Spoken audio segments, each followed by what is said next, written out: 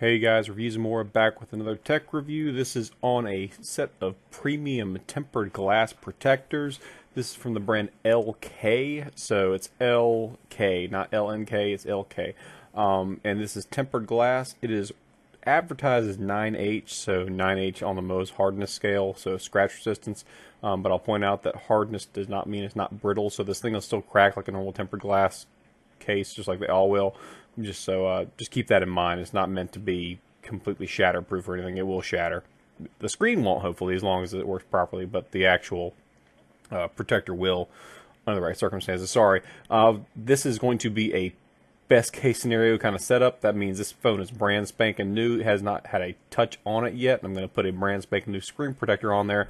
So I'm going to skip the wiping section. Normally, if you have a phone and you're putting on or replacing a tempered glass screen protector, you would obviously want to wipe it down with the wet wipe, followed by with the dry wipe, and then lay down the actual tempered glass screen protector on top of it.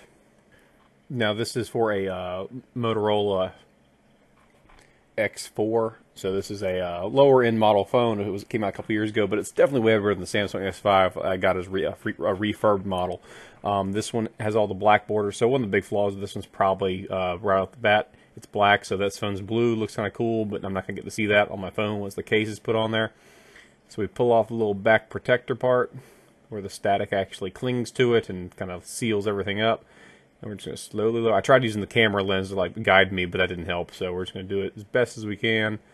We get it on the first time, and normally when I put these kind of protectors on, you get that special like tap in the middle, and it spreads out from there, and you get to see the whole thing seal up. It went on so flush that didn't happen. They're just on there. It was clear as a bell. I tried to tap it and make it happen. Nope, nothing. It's just on there. I was like, oh, maybe it didn't get connected. No, it's just the way it was set up.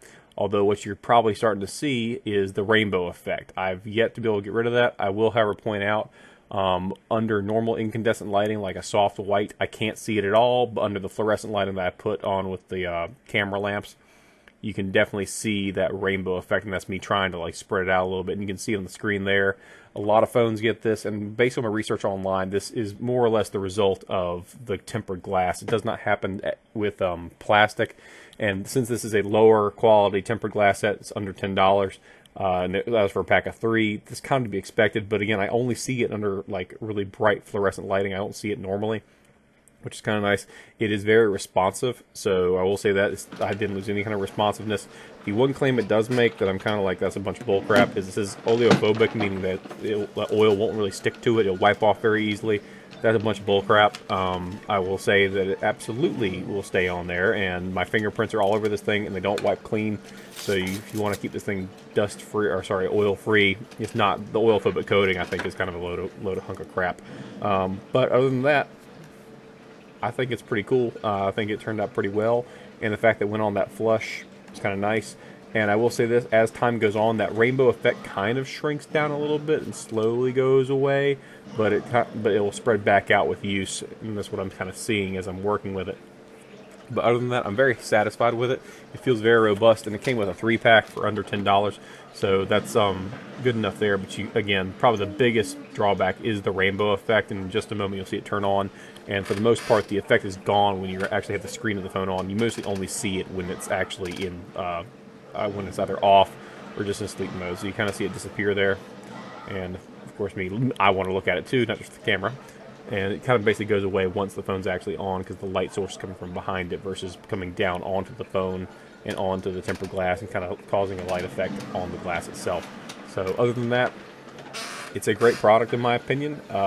But one thing you want to do and test it is one thing I don't want to do, which is maybe like drop it, and I don't want to do it with my new phone. So if I happen to drop it one day, I'll do a quick video of the hopefully broken tempered glass but safe screen. But other than that, thanks for watching. I hope that you found this helpful, and have a great day.